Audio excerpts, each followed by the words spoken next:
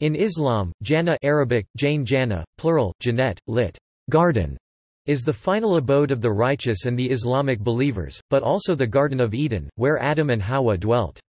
Firdaus Arabic, Fredos is the literal term meaning paradise, but the Quran generally uses the term Jannah symbolically referring to paradise. However, Firdaus also designates the highest layer of heaven. In contrast to Jannah, the words Jahannam, Dozak, and Nar are used to refer to the concept of hell. There are many words in the Arabic language for both heaven and hell, and those words also appear in the Quran and Ahadith. Most of them have become part of the Islamic traditions. Jannah is often compared to Christian concepts of heaven.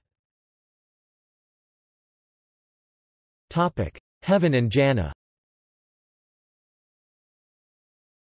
While Jannah in the Quran is often translated as heaven, in the sense of an abode where believers are rewarded in afterlife, Sma Sama, usually place Samawat, is also translated as heaven, in the sense of the sky, sometimes referred to as seven firmament, 229, or seven strong, 78-12. The 7 layers of heaven are thought to be analogous to the 7 layers of Jahannam, hell. Some sources connect the two in some way. According to Sufi cosmology, paradise is often depicted over the 7 heavens, between the 8th and the 9th heaven.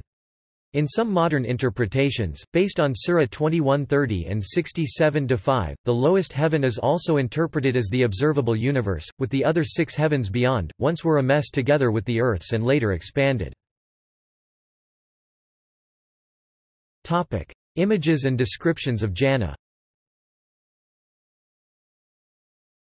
The paradise is described as surrounded by 8 principal gates, each level generally being divided into 100 degrees guarded by angels, in some traditions Ridwan.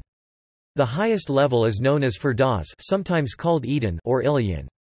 Entrance will be greeted by angels with salutations of peace or as Salamu alaykum. Furthermore, paradise is considered to be as vast as the heavens and the earth. In the Quran, the garden is described with material delights, such as beautiful maidens, precious stones, delicious foods, and constantly flowing water, the latter especially appealing to the desert-dwelling Arabs, who spend most of their life in arid lands. The Islamic texts describes life for its immortal inhabitants as one that is happy—without hurt, sorrow, fear or shame—where every wish is fulfilled. Traditions relate that inhabitants will be of the same age 33 years, and of the same standing. Their life is one of bliss, including wearing sumptuous robes, bracelets and perfumes as they partake in exquisite banquets served in priceless vessels by immortal youths as they recline on couches inlaid with gold or precious stones. According to Muslim belief, everything one longs for in this world will be there in paradise. They will eat delicious food and drink, and every bowl will have a new taste.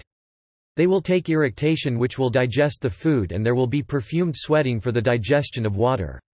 Inhabitants will rejoice in the company of their parents, spouses, and children, provided they were admitted to paradise, conversing and recalling the past, the food in Jannah never rotting and so delicious it will make any person on earth alive without feeling hunger forever.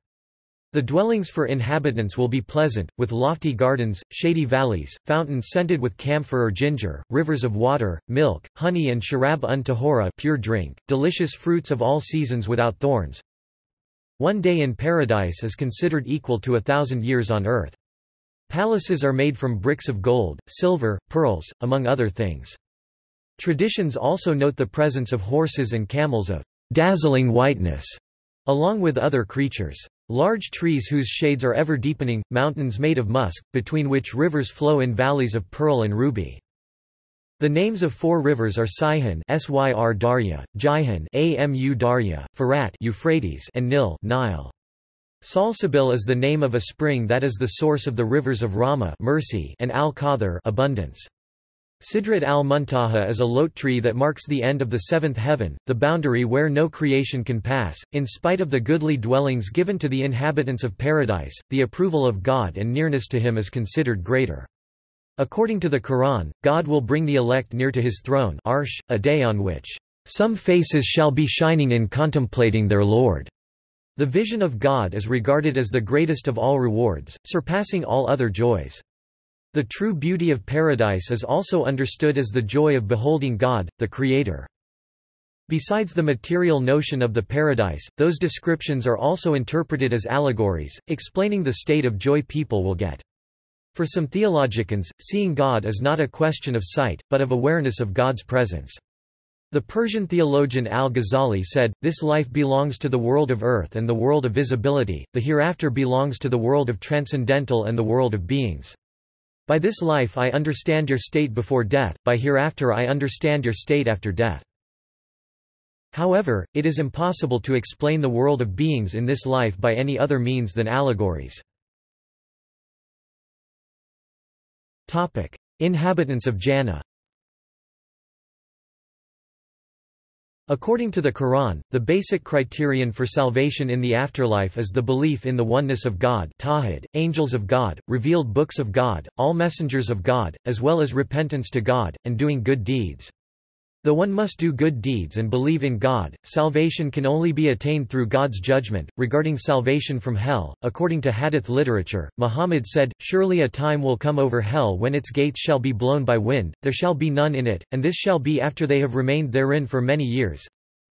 Still in the hadith literature, Muhammad is reported to have said, "Allah will bring out people from the fire and admit them into paradise." Otherwise, some hadiths indicate that the majority of mankind will not access heaven. According to Sunni Islam, a Muslim, even if condemned to hell, will eventually enter heaven, as in life there are many trials which one must face. This is also a condition individuals must encounter in order to enter Jannah. Or do ye think that ye shall enter the garden of bliss without such trials as came to those who passed away before you? They encountered suffering and adversity, and were so shaken in spirit that even the messenger and those of faith who were with him cried, "When will come the help of Allah?" Verily, the help of Allah is always near. Did ye think that ye would enter heaven without Allah testing those of you who fought hard in His cause and remained steadfast? Non-Muslims in Jannah. There are different opinions among scholars in regard whether non-Muslims could enter Jannah. Some Muslims and Islamic scholars argued Surah 2-62 indicates Jannah is not exclusively for Muslims. Indeed, those who believed and those who were Jews or Christians or Sabaeans—those who believed in Allah and the Last Day and did righteousness—will have their reward with their Lord, and no fear will there be concerning them, nor will they grieve. 2-62. On the other hand, other scholars hold this verse as abrogated by Surah 3-85 and just applied until the arrival of Muhammad. For example, before Jesus was born, Jewish will enter Jannah like Christians who lived before Muhammad enter Jannah, but every religious group must accept the newest prophet. And whoever desires other than Islam as religion, never will it be accepted from him, and he, in the hereafter, will be among the losers. 3-85. Scholars like Ibn Arabi did not hold the first to be abrogated by the latter, since Islam, in this context, does not apply to Islam as a religious tradition, but to submission. Ghazali distinguished between the saved and those who will attain success. Therefore, righteous non-Muslims will neither enter hell nor Jannah, but will stay in Araf. Further, those who regard Jannah as exclusively for Muslims argue that Islam is the completed and perfected religion, and it is necessary to believe in the whole teaching of God, the prophets and the angels that just can be done by a Muslim. According to the Islamic theologian Suleiman Atesh, argues Muslims had made a mistake Jewish and Christians made before by claiming paradise being exclusive for Muslims. Further, he states, that those who believes in God without associating any partners with him, believes in the hereafter without any doubt and do good and useful deeds can enter paradise, conditions several religions offer. He also refers to the Quran 5-66 that there are good and bad people among any religion, and even not all Muslims may enter paradise. Finally, most scholars agree that non-Muslims who did not hear the message of Islam and non-Muslims who died in childhood are eligible for Jannah as well, and we never punish until we have sent a messenger to give warning. 17:15. Number of people who will enter Jannah. Several precise numbers are mentioned in the hadith literature regarding the extremely high standards required to qualify for Jannah. Initially, a select elite group of 70,000 people from the followers of Muhammad will enter Jannah without any accountability of their sins. After the above group, only 1 out of 100 people from the rest of humanity, Muslim and non-Muslim, would qualify for Jannah. It is understood that despite this small percentage, the actual number of people who would make it to Jannah would be higher, as Allah would forgive the sins of many people, allowing them to enter Jannah as well. Quranic names of Jannah. Layers of Jannah.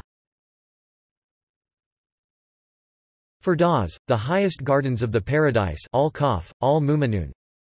Dar al-Makama, the home Fatir.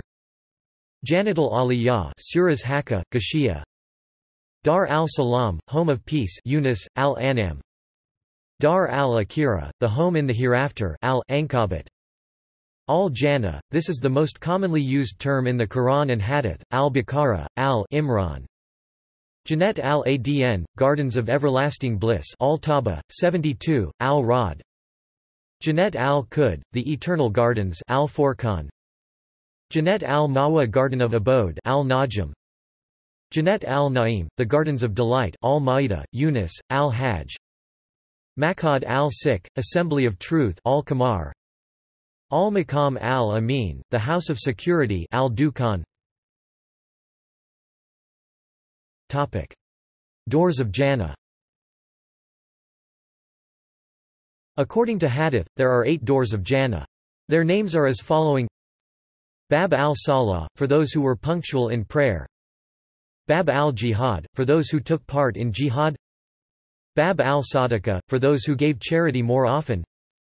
Bab al-Rayyan, for those who fasted Siyam. Bab al-Hajj, for those participated in the annual pilgrimage. Bab al-Qaziman al-Gays wa al-Afin and al-Nas, for those who withheld their anger and forgave others.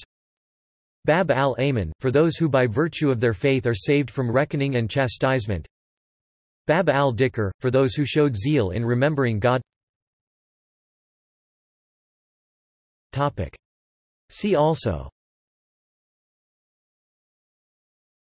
Elysium, Garden of Eden, Isra and Miraj. Riyadh al-Jannah, Garden of Heaven, is a part of al-Masjid al-Nabawi, Mosque of the Prophet. References